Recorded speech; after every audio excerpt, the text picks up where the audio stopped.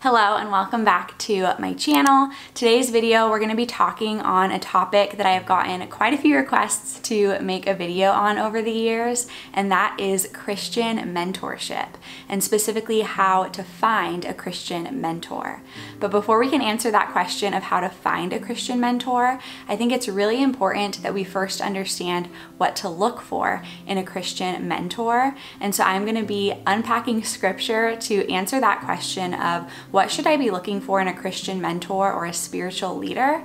And then I'm also going to be giving you some practical advice as to how to find a Christian mentor. So what is mentorship? Simply defined, a mentor is a person in the faith who's a few steps ahead of you, who shows you how to be a disciple of Jesus. And this is a principle that we see all throughout scripture. I think specifically of Titus, which urges the older men to teach the younger men and urges the older women to teach the younger women. And I do have an entire Bible study with me series on the book of Titus if you want to unpack that and go more into the context and everything. But it's something we see really reiterated throughout scripture. Having a mentor for me has meant having someone who I can process with what God is doing in my life, somebody who I can talk through big decisions with, somebody who I can have an example in and seek to emulate in the way that they follow Christ. Mentorship is so incredibly valuable, and I know that it's something so many of us are seeking after and wanting to know more about, so we are going to address that in this video. Before we get into it, if you haven't already, please be sure to hit the subscribe button. I make Christian faith and lifestyle videos to help encourage you in your walk with the Lord, and I would love to have you here. And then give this video a thumbs up if you find it helpful or encouraging. So first of all, what to look for in a Christian mentor. To answer this question, I want to take a look at a verse that we talked about actually last week in church, and I never really noticed this verse before, but it is incredible, and I think it perfectly encapsulates what it is we are to look for in a Christian mentor. This verse is specifically talking on spiritual leaders, and again, that is what a mentor is doing. They are somebody who is leading you spiritually and setting an example for you spiritually in your life. And so the verse is Hebrews 13:7. It says, "Remember your leaders, those who spoke to you the word of God. Consider the outcome of their way of life and imitate their faith." Now, that's a beautiful verse. I want to notice specifically two things in it. The first thing is that it equates leaders with those who speak the word of God. The beginning part of that verse says, "Remember your leaders, those who spoke to you the word of God." And so it is again equating here a leader with somebody who is speaking to you the word of God. And so as you are considering somebody that you want to learn from, who you want to mentor you spiritually, ask yourselves the questions: do they know the word of God? Do they read it consistently?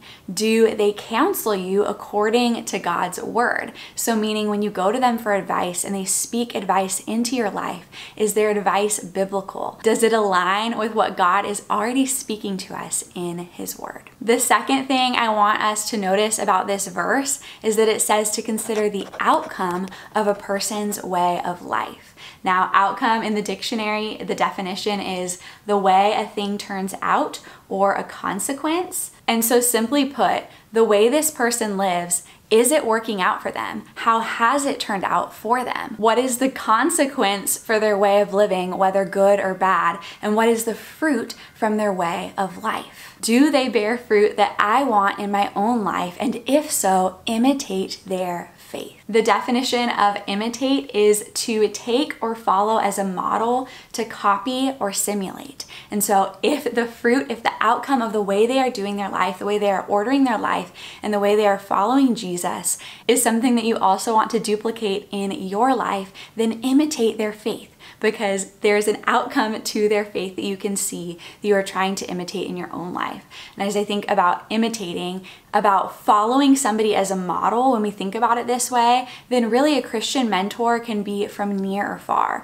We can observe people, maybe authors, maybe people that we see online, that we are learning from them in the way that they order their life, in the way that they seek after Jesus, and we are gleaning from them. And so I think that we can have sort of online mentors, but I think really what we are commanded to in scripture scripture, and where there's true power is that day-to-day, in-person, real-life relationship where we can learn from people, where we can do life with them. And so as we seek after a mentor, it is not bad to look for that in people online, but I think that we should also really be looking for that in our day-to-day lives, in our local church. That is the context that scripture really instructs us to seek after these mentor relationships. So that is a little bit on what to look for in a Christian mentor. Now, how to find a Christian mentor.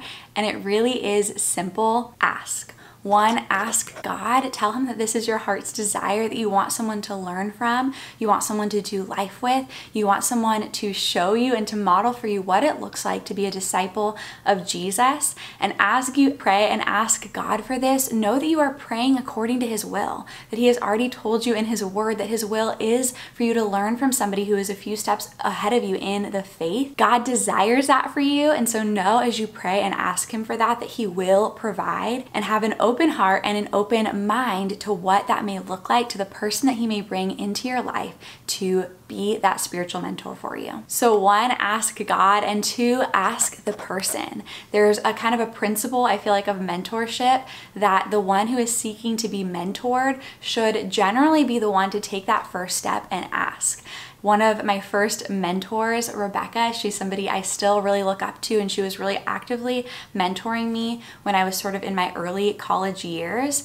And it was actually after taking a class during my first year at Biola, the college I went to, that they were kind of talking about this idea of Christian mentorship, and that really sparked in me a desire to want to have one. And so when I went home for the summer, I reached out to Rebecca because she had actually worked in a kids church when I was growing up in kids church, and I had known her for a long time, and I reached out to her asking her if she would mentor me. And that entire summer I would drive out to her house maybe once a week or every other week or something like that, and sit down with her as she had her 3 young girls and just watch her be a mom and talk to her about what's going on in my life and ask for her advice. And we would pray together, and I would watch what it would look like for her to live out these roles of being a daughter of God, of being a wife, of being a mother. And something she shared with me in these conversations is that actually when I had been in middle school, that my dad had asked her if she would reach out to me to mentor me, because my dad was looking for me to have, you know, a woman who was a few steps ahead of me in the faith to learn from. And she had kindly told my dad that, you know, in her experience when it comes to mentorship, that it is best if the one who is wanting to be mentored is the one who reaches out, because if they're the one who is reaching out, then they're the ones who really have that desire to learn. And sometimes when it's kind of a situation like that, when a parent asks someone to step in and mentor, the person who is younger may not actually have that desire to be mentored, and so they may not take that time seriously. And so that's kind of what Rebecca had told my dad all those years before. And then here now I was approaching her, asking her, because I did have that desire. And I think it's so true that that time of mentorship was so much more fruitful because I was the one who was eager to learn and eager to just soak in everything that she was going to be pouring into me. And so I think that if there's somebody who you are admiring, whose faith you admire in your local church, and you want to be mentored by them, don't just wait for them to approach you, but ask them if they're willing to mentor you. If you're willing to kind of step into their lives and be willing to integrate yourself into their routines. Just like Rebecca and I that summer, I was driving out about 30 minutes to where she lived and kind of just integrating myself into her routine of caring for her girls, because she had 3 young girls at home. And so as the one who is learning from the one older than you, be willing to make the sacrifices to integrate yourself into their routines. Another mentor of mine, Tara, she was taking a group of us through a Bible study at one point through the book of Ruth, which I also have an entire Bible study with me series on that I'll link above if you want to check it out. But if you're familiar with that story, we have Ruth and Naomi is Ruth's mother-in-law, and they have all this tragedy happen in their family, but Ruth decides to stick with Naomi and to follow Naomi where she goes. And she says to her this famous line, "Where you go, I will go, and your God will be my God." And there was sort of this principle that Tara pulled out from that study, that when we find somebody who we want to emulate, when we find somebody who we want to learn from and to mentor us, it is worth the sacrifice of whatever we need to do to remain in their sphere of influence, to remain in their lives, and again, for us to integrate into their routines, because godly mentorship is so valuable. And so it is worth making those sacrifices to have that. And so ask the person, take that initiative, but also don't get discouraged if you ask somebody and they're not able to. There have been periods in my life where I already had a group of girls I was mentoring and wasn't able to really bring on other people to mentor and do it well. But that wasn't to say that the desire wasn't there, but trust that, you know, if you ask somebody and they say no, don't get discouraged, but continue to pray, continue to ask God, and He is going to lead you to the right person. So I hope those were some helpful tips for you. I'd love to give you a couple questions just to be thinking on. One is, who is someone I might want to be a mentor of mine? And then also, who is somebody that I might be able to be a mentor to? And as you consider these questions, consider those characteristics or those qualities of a spiritual mentor and ask yourself as well, am I someone whose fruit others might want to imitate? And as you reflect on those things, let all of our prayers be,